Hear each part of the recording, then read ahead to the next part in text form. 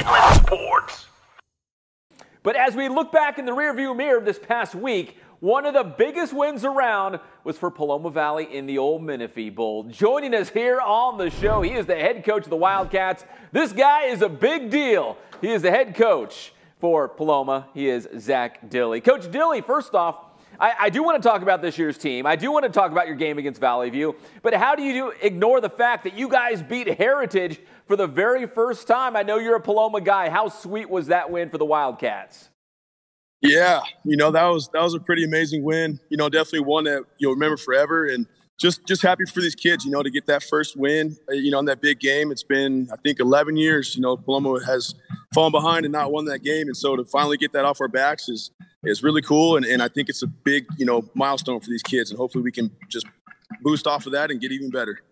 And what about just the setting? It's a Friday night. It's the Menifee Bowl. It's pouring down rain. It's a big rivalry game.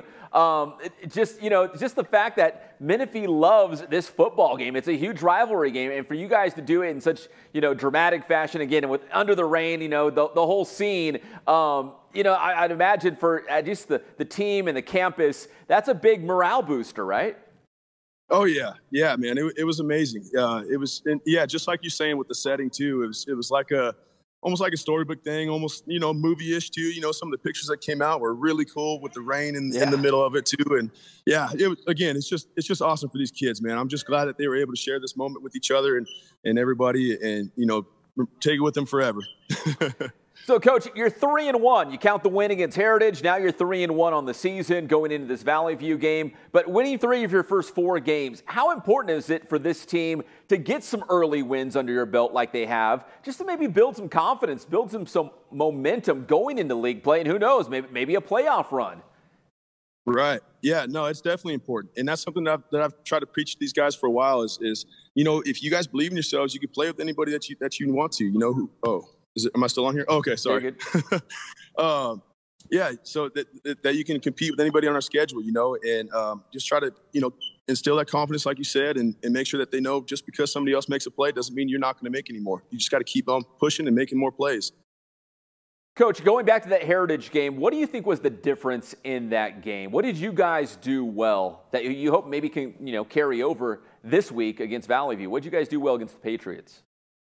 Well, kind of going along the lines of that, it's a different mindset with these kids this year. They're resilient. They know that, just because something else happens from the other team, that doesn't mean the game's over. And a big part of that was our running game and our O-line. Our O-line blocked really well all night. Steven ran hard. Steven Gallegos, he ran really hard all night long. And we look to do the same again, this week and open it up even more. Coach, Paloma's had some great running backs come through the program, and it sounds like Steven Gallegos is the next guy up, right, to be a great running back. You mentioned the offensive line, really paving the way for him, but specifically for Steven, what do you think makes him a special running back? Well, first off is his natural ability. He's about 6'1", 6'2", and he's 225, but he's one of the fastest kids on the team as well. They just had a race last week, and he beat just about everybody in a 40. And he's a student of the game too. He's originally a baseball player. This is only his 10th game coming up in his whole career, and he's just absorbing everything. And each week you see different moves, different cuts. He's lowering his shoulder better. He's just improving all the time, and you can tell that he's just a hungry athlete. Wait, so Coach, how did you get him to come out for football? Did you see him on campus, or were you like, dude, you are way too big and strong to just be playing baseball. You got to come out and play football. How did you get him out there? To be honest, last season, midway through, he just kind of showed up. I wasn't even aware that he was, on campus. Typically, our baseball players, they kind of stick to baseball. So, I try to get them out there, sometimes, but, I usually they don't, so I don't bother with it too much. But he happened to come out, and he stuck with it. And, hey, like I said, he's just been improving and being a good ball player. Big, fast, and strong, right, man? That's the perfect football player right there. Coach, going into this week, you got Valley View coming up for the Wildcats here.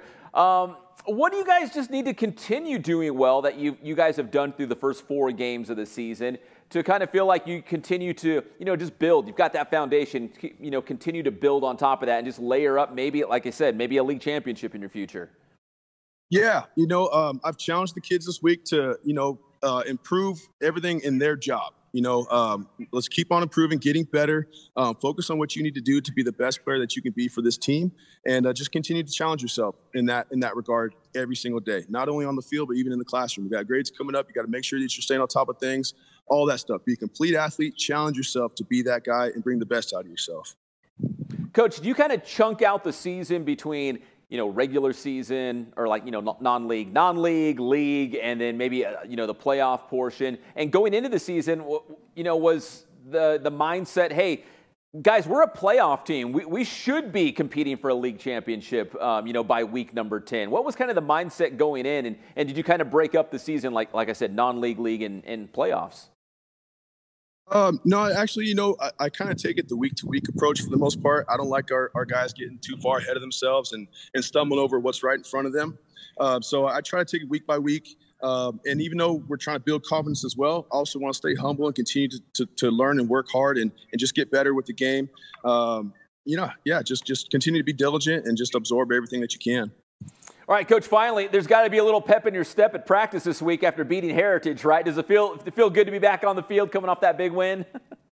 Oh, yeah, it sure does. Yeah, it sure makes coming into work, a lot of fun. And it's good to see, like you said earlier, the morale on campus boosting a little bit. Everybody kind of talking about it like, hey, good job, great job last week, all that stuff.